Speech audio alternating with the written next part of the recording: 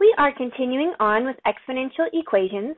We've talked about two different ways that we can solve them. The first one is the equivalence property, where it says if we can make the bases match, then that should be our first choice, and then we can drop the bases and solve the equation where our exponents are equal to each other.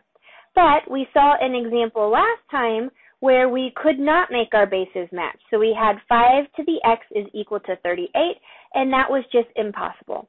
So we solved this one by two different methods. We could either solve it by rewriting it in the logarithmic form, or we can solve it by taking log of both sides and then applying the logarithmic property. So let's see a different variation of how to solve exponential equations. So I see this one here. 3 to the 5x minus 6 is equal to 2 to the 4x plus 1. Now, this is very obvious that we will not be able to make our bases match because 3 and 2 are prime with no factors in common. So we're going to have to solve this one by using logarithms. Now, we can think about it the same two ways that we thought about our last one. So we can either convert this to logarithmic form. It might look a little bit confusing because I have exponents on both sides, but it's still possible. So again, the conversion formula is b to the y is equal to x, can be converted to log base b of x is equal to y. So I can treat this as a base, this as an exponent, and this as an argument. So again, this would go, this is the base, this is the exponent, and this is the argument, if you choose to think about it that way. Or I could flip-flop it. I could choose this as the base, this as the exponent, and then all of this as an argument. And so you could really rewrite this in logarithmic form using two different ways. So that's the first way that we could go about this. The second way that we could go about this is just taking log of both sides. So that's what I'm going to do here. I have log of 3 to the 5x minus 6 is equivalent to log of 2 to the 4x plus 1. And now I can use the power property on both sides. So I can take this power and I can bring it down front, and I can take this power and I can bring it down front. So that gives me 5x minus 6 times log of 3 is equal to 4x plus 1 times log of 2. And so what I would want to do now then is I need to distribute this log here on both sides because it is log times both of these. And then I can isolate my x's and whatnot. So this gives me 5x times log of 3 minus 6 log of 3 is equal to 4x times log of 2 plus 1 times log of 2. So it might look very crazy right now, but this is in fact a linear equation because if I look at each one of these logs, they are log base 10 of an actual number. So these here are all constants. They're all actual numbers. You can type them in your calculator and you can figure out the decimal for them.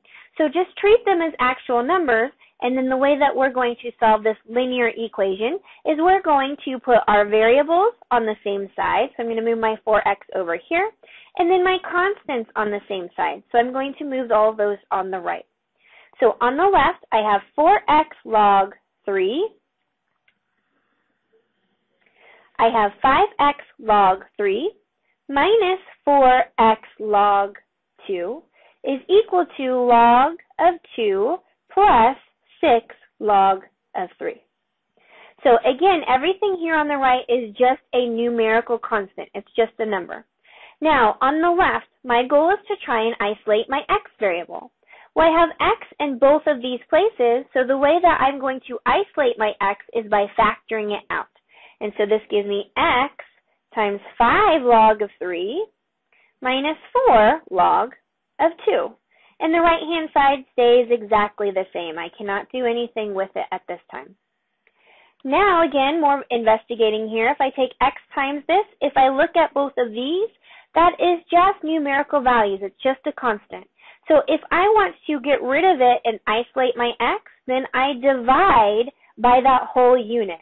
So I divide by 5 log 3 minus 4 log 2 on both sides of the equation.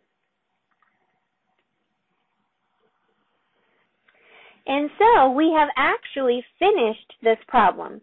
If we want the exact answer, then x is equivalent to everything that we have here on the right.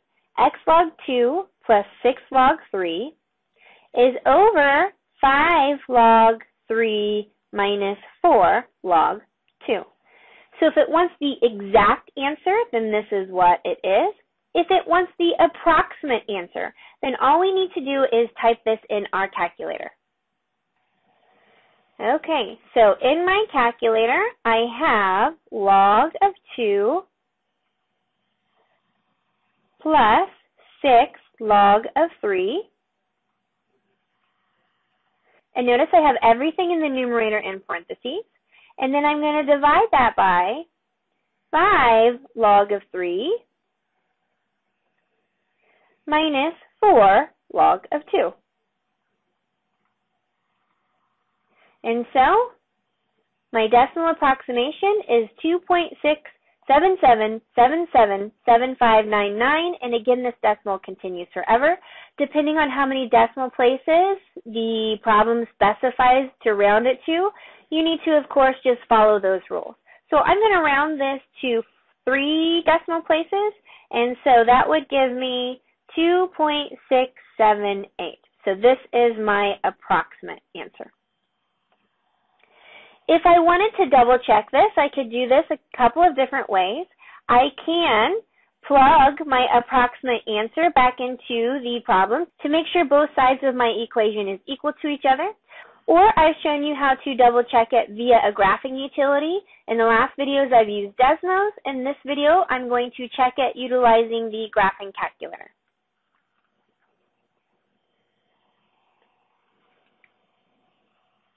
So in my first equation, I'm going to type in 3 to the 5x minus 6. And in the second equation, I type in 2 to the 4x plus 1.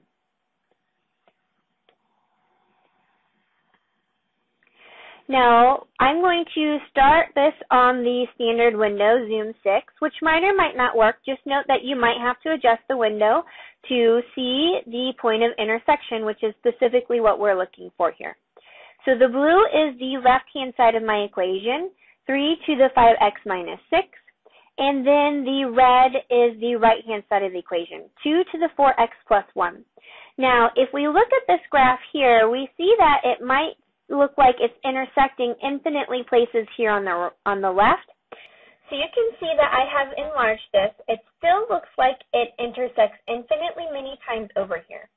If I were to adjust this in such a way that my y range was really small, so a really small negative y minimum and a really small positive y maximum, you could see that these graphs are in fact not overlapping, they're stacked on top of each other.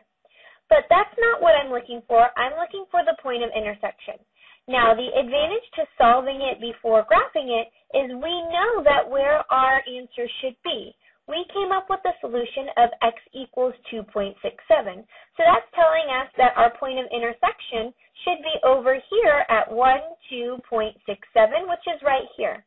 So we should see that our point of intersection should be happening over here, which means that we need to adjust our window. It should be happening up here somewhere, which means we need to adjust my y max.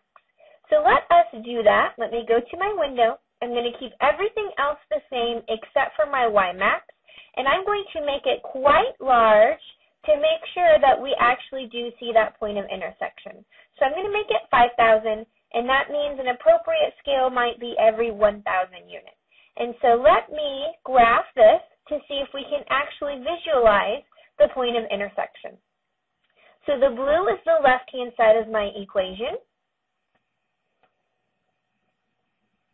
and the right is the right-hand side of the equation.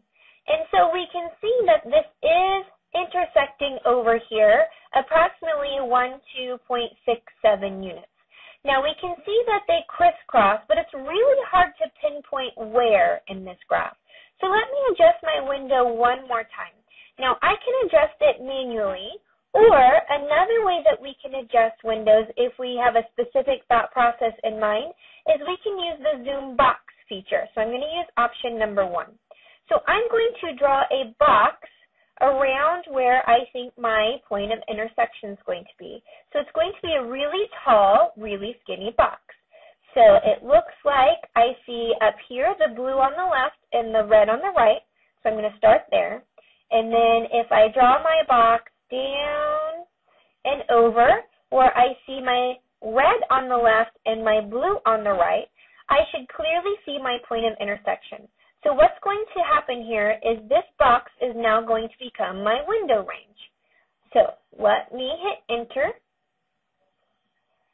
And then hopefully at this point we can see the intersection very precisely. So again, blue is the left-hand side of my equation, and the right is the right-hand side of the equation. And so now we can see that there is a very precise crisscross action happening here. So we can estimate the point of intersection by just pushing the trace button, and that might give us close. And so if we already know our answer like we did in this situation, this might be enough. We can see it's happening at the right place. If you don't know your precise point, you can use your intersect feature, which is the calculate. So second, calculate, and then number 5, intersect. So how this works is it first puts you on the first line, my Y1 or my blue line, and we move this cursor left and right to where we think the intersection is. So this is pretty close to my intersection, so I'm going to hit enter. Then it puts me on my second curve, which is the Y2, which is the red line. Again, I can move my cursor left and right, so I want to go where my point of intersection is, and so I hit enter. And then it wants me to guess where I think the point of intersection is. Most likely you'll already be right there, so you just need to hit enter again. And so it tells me precisely that my point of intersection is 2.67, and then the Y value is 33,052. And so now we have confirmed that we do have the correct point of intersection. So if you want to double check anything by using your graphing calculator, you're going to use it underneath the calculate feature. So second, calculate, and then intersect. And basically you find your point of intersection and you hit enter 3 times. One for the first curve, one for the second curve, and one for your guess. And then it should confirm that you do have the correct answer where your point of intersection is.